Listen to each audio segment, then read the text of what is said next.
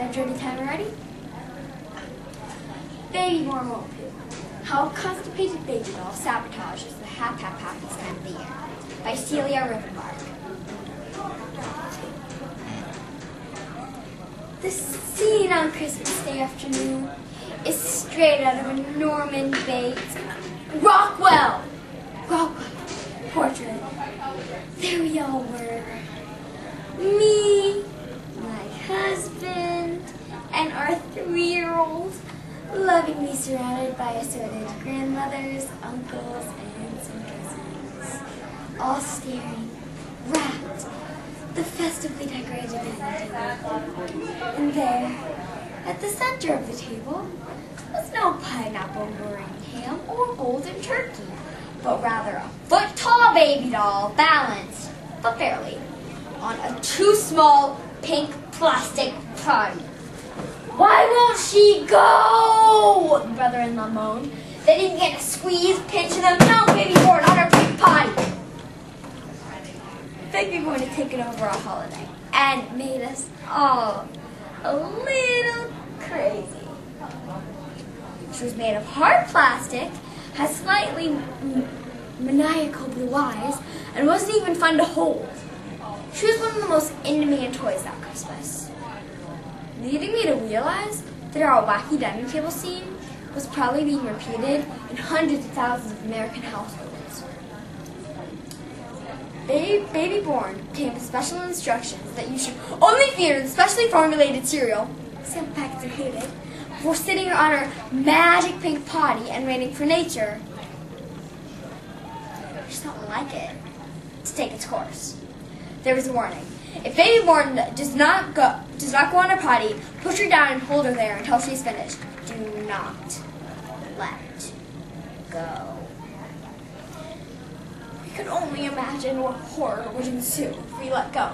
So, like paramedics doing CPR, one member of the family would hold on to baby born until they got tired, and then another would take over immediately. As the brother-in-law continued to pound away, my daughter began to cry. "You're holding her!" she wailed. "Don't be ridiculous!" I panted through clenched teeth. "Baby born likes turbulent jump! Don't you, baby born! Don't you? Yes, you do!" Okay, so he lost his mind. With several aunts taking turns, we decided to at least get baby born to cry real tears as seen on TV. When she couldn't even do that, I felt like crying a few of my own. For darn near $50, baby born should perform at least 2 of the 7 functions. 7, my husband used. That's more than I got, I'm pretty sure. He had laughed at this, so he said it a few more times. Finally, 6 hours behind schedule, we sat down to a proper Christmas dinner.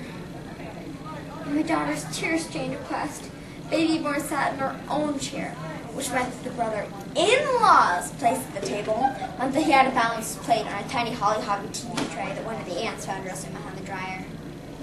I believe that if he could have, he would take a baby born into a long ride to the country that cold December night. She didn't pee or poop. She didn't cry real tears. She didn't squeal back when you lifted your arm, humming vigorously according to the instructions. She didn't do crap. The instructions were very specific about not giving baby born anything but water in her useless, specially designed bottle. Lemonade, tea, or even milk would damage the intricate workings of the doll. One day, I came home to find my daughter and her little friend giving baby born orange juice. "What are you doing?" I shrieked. You baby born's not supposed to have juice, and my girl's sticky inside.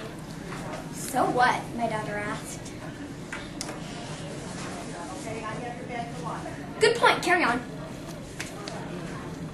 This year, my daughter's aiming for something called the Make Me Pretty Tacky Styling Head. You tote it around by the hair and adorn its pretty face with makeup and curl its pretty hair. But by the end of the day, it still looks like what it is, a severed head. She's also aiming for something called the Fisher-Price Loving Family Home and Stable. I don't really get the stable connection unless you're supposed to pretend that if the daddy comes home feeling less than loving, the full plastic family can retreat to the stable. I'm not really sure our baby born is at the moment. Presumably, she's sitting around somewhere in a permanent squat position, full of mushy cereal, OJ, and water. Which, now that I think about it, sounds just like my Aunt Sudavi before she went to home.